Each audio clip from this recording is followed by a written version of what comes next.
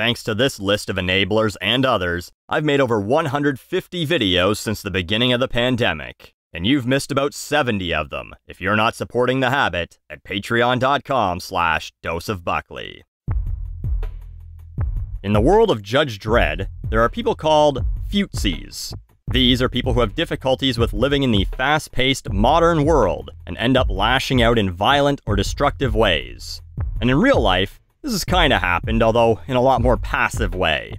Instead of going berserk and shooting up an apartment building, our futsies just post a lot of memes about when the world was more simple and better for it. They love posting this photo, for example, of an old phone that says, "When the phone was tied with a wire, humans were free."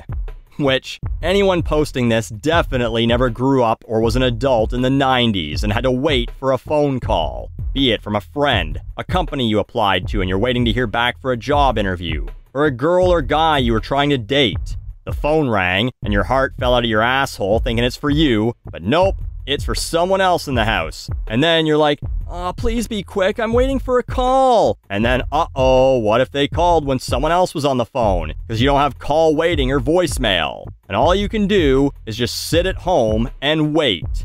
Yeah, real fucking free. Anyway, our real-life version of futsies also believe that everything made in the past is better than anything made in the present or the future. Cars, clothes, movies, TV, music, especially music. I've talked about this in a few videos now, most recently in my 90s rap and Rock's Not Dead videos, but these people are just flat out convinced that everything old is better and everything new is garbage. But of course, those are just opinions, not facts. But what if someone could scientifically prove that music today is getting dumber? Well, someone did. Sort of. A research article has been making the rounds on Reddit and Twitter titled, "Why Are Song Lyrics Becoming Simpler? A time series analysis of lyrical complexity in 6 decades of American popular music." Now, right off the bat, I think this is a pretty leading title for a research paper. Drop the why, and it becomes, "Are song lyrics becoming simpler?" Suggesting they're trying to find out if that's the case, rather than starting from a position of, "No, it is the case, we're just going to come up with a way to prove it." But either way, people on Twitter found this and went, "See? A comprehensive study on the dumbing down of lyrical substance in popular songs, when we need meaning and thought more than ever. Time for change. This has been obvious to everyone, but finally a paper showing that lyrics to popular songs have become increasingly simple over time. I think rap in particular has been more afflicted than any other genre. I've been distraught about this for a while. Scientific proof that music was better when John Lennon was beating his wife." Now, I don't think that's the exact takeaway the writers were hoping for, but anyway, I'll leave a link to the actual study in the description. It's too long and boring to get into exactly what they did here, but effectively, they looked for compressibility of lyrics from songs that were on the Billboard Hot 100. That is, how often are the same words repeated in the most popular songs? From the article, higher compression scores signify more repetition and therefore higher simplicity. A score of 0 means no compression was possible. Example, if the input were random noise. A score of 1 means a 50% reduction in size. A score of 2 means a 75% reduction in size, and so on. For example, Daft Punk's 1997 song Around the World repeats the title 144 times and has a compressibility score of 5.42, the maximum in this sample. Nat King Cole's The Christmas Song, 1961, has a low compression score of 0.11. I think there's a little more to it than that, but basically what they're really looking for is repetition. Now, I don't have a PhD and 4 other people helping me write this video, but I find this very hard to believe. And after looking at their data and the compression scores that some other songs got, I question it further. Consider this your peer review. Yes, pop songs today are pretty repetitive. No one's questioning that. But have you fucking heard pop songs in the 50s and 60s? I looked up some of the compression scores given to songs I was sure would rate high.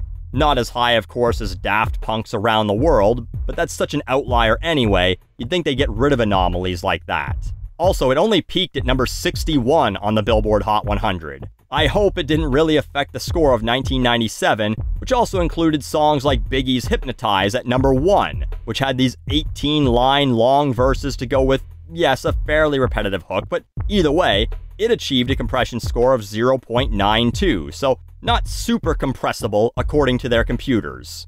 Anyway, the 50s and 60s.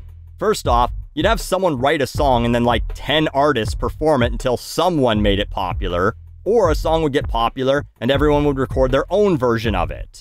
The Champ's Tequila, for example, was recorded by at least 10 other artists in the 50s and 60s. It doesn't appear in this data for some reason. But what about Wooly Bully, a song that's effectively just the words Wooly Bully and Watch It Now repeated a bunch of times with 3 very simple 4-line verses? Well, despite it being number 2 on the Billboard Hot 100, they didn't even give it a score, suggesting it's not even part of the data for 1965, when it definitely should be. Also missing that same year, Sonny and Cher's I Got You Babe, which says I got you 22 times and is a very simplistic song. No score. So what did they give a score to? What is included in the data? Well, how about the Beach Boys' I Get Around, which includes the words get around about 47 times, or the word round, including as part of the word around, 90 times, and also has 2 very short verses. They're both about driving cars and not being tied down to just one woman. They gave it a 1.6.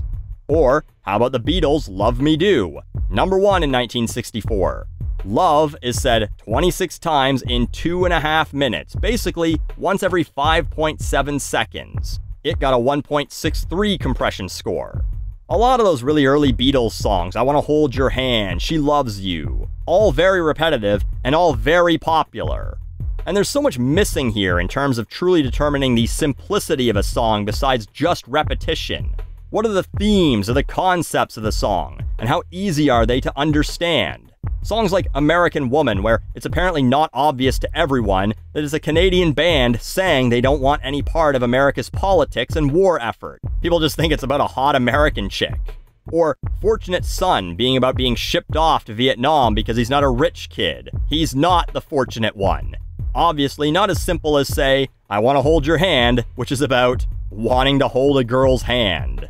It doesn't look at music production either, which has got more complex over the years, whether you'd like to admit it or not. More work goes into it these days than, alright everyone, just stand in a room and play your instruments until we get a take we like. But Buckley, you haven't mentioned any modern pop hits that are complex. Oh, I'm not saying that modern pop music isn't repetitive, simple trash. What I'm saying is, it's always been. If this wasn't a pretty flat line, then I had kind of been expecting a graph that looked more like an arc. The 50s and 60s being really simple, easy to digest, pretty repetitive lyrics. And then in the late 60s and 70s, as the Vietnam War went on and various protest songs were made, lyrics got a little more heady. Then we have the late 70s and disco, and you got songs like Jungle Boogie and Ladies Night from Kool and the Gang, which have no substance, and also don't seem to have been given a score on this list. And then you head into the 80s until now with a steady incline of less and less to say in pop music. I mean, even their example of the song with the lowest compression score, Nat King Cole's The Christmas Song. You all know the song. Instrumentally, it's pretty minimalist, and the lyrics are just a bunch of shit about Christmas. It's cold, Santa's coming, kids are excited. If the metric is, well, that's a very complex song, in fact, it's the most complex song in our data set, that tells you how serious you should take this study. Yeah, today's modern music couldn't possibly reach the complexity of chestnuts roasting on an open fire, Jack Frost nipping at your nose. What a genius. Your nose gets cold in the winter. Oh, we'll never see writing like that again. And even the graph is in increments of 0.1. If you scaled this to the top end song of 5 and the bottom end song of 0.11, you have, effectively, a line going slightly up. And what about all those missing songs? The study proves nothing, especially when you're leaving out songs that were top 10 hits, like 1976, Steve Miller Band's Fly Like an Eagle and Rockin' Me, both pretty repetitive songs, number 1 and 2 on Billboard, 2 of the most popular songs that year, not included in this data that's claiming that the most popular songs are getting more and more simple. In fact, they admit that they only included about 14,000 out of 27,405 songs. They're missing 4,415 songs in the top 40 alone and 220 number 1 hits. You can't talk about the most popular songs of all time when you're leaving out the most popular songs of all time. And they don't seem to give a reason for why they omitted so many very popular songs. But hey, you can take that article, post it on your Facebook and go, "See? Music is getting dumber. Science man say so." And feel validated while ignoring the fact that 63 years ago, for 3 weeks in a row, the lyrics to the most popular song in the USA were "Ooh-ee, ooh-ah-ah, ting-tang, walla-walla bing-bang." What a more intelligent era.